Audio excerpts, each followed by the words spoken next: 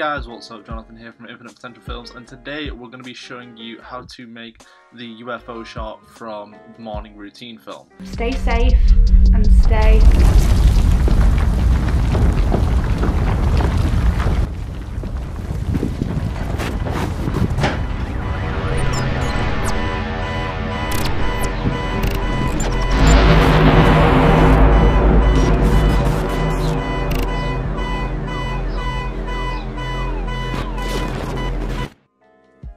This is going to be a very quick tutorial. We're just going to go over the basics here, nothing too complicated. So first things first, you want to drag your footage in and make sure that you've got a really good clean plate of a sky.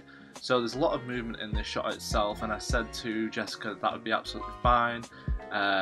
If you'd prefer to do a tripod shot for this, it might be a bit easier, but this shot's very straightforward.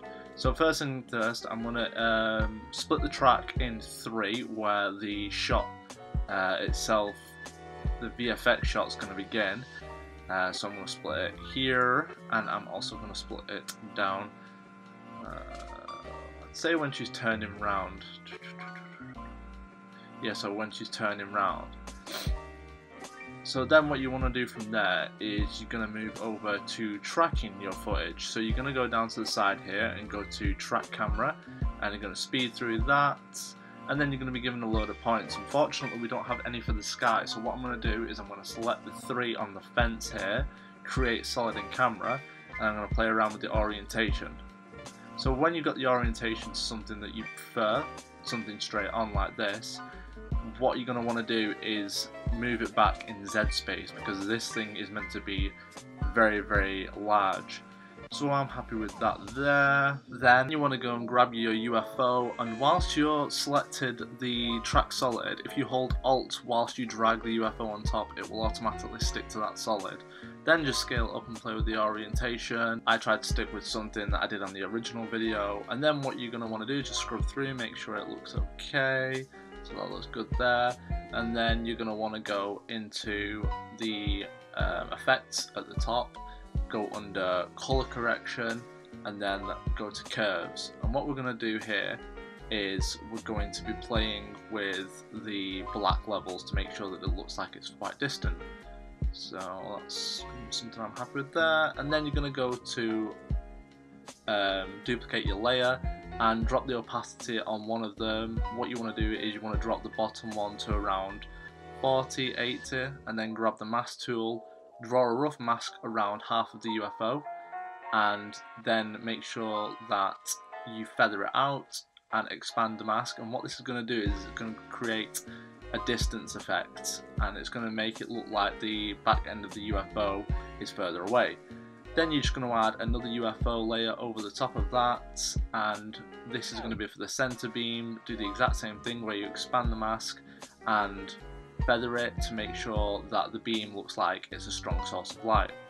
Then all you're going to do again is create another track solid using the same 3D camera trap we did before.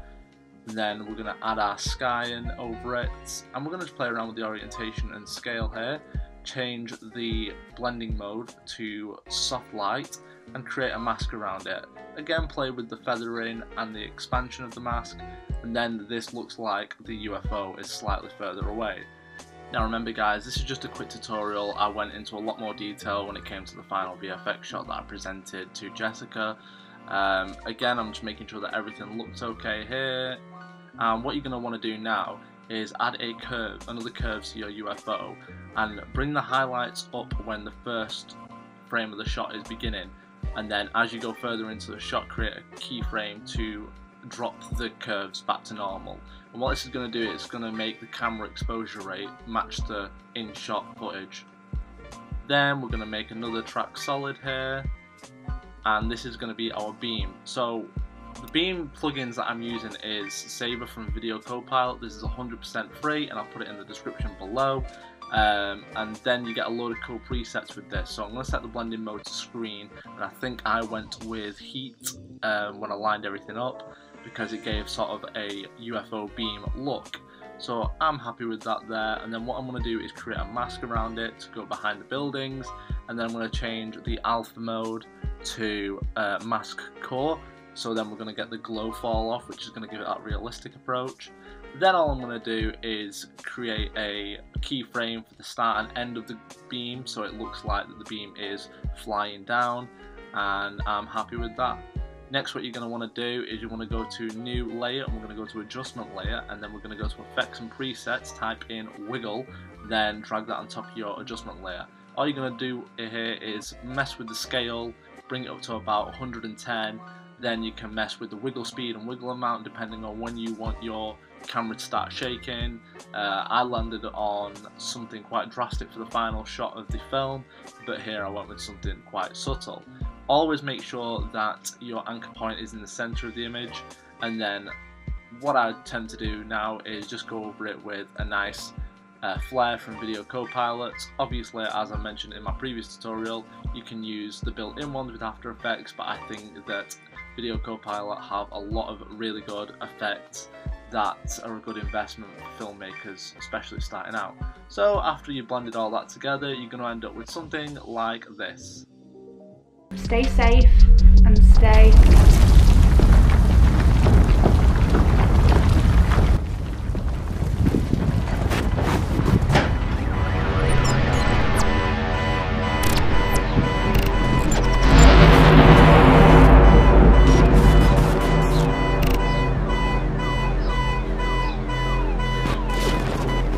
So remember guys, I've just gone over the very basic stuff in this tutorial video. Obviously with Jessica's final clip I went into a lot more detail with motion blur and things like that, but I wanted to give you an overall idea of how I created this shot from scratch. Don't forget that all these assets that I've used in here are from Shutterstock, but there are amazing free stock websites out there that you can get images from. I'll put a couple of them in the description bar below, as well as links to Video Copilot's plugins. I hope you enjoyed this video guys, and if there's any questions that you have, please ask them below. Until next time, stay safe and consider subscribing.